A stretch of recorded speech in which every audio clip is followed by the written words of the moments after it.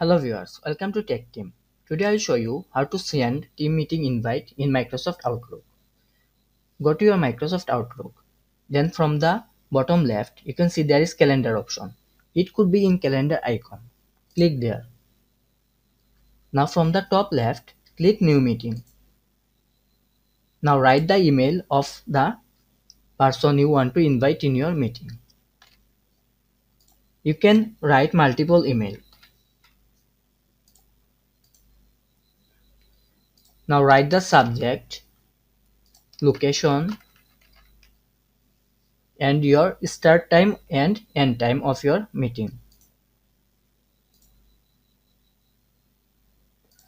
Then write the brief of your meeting.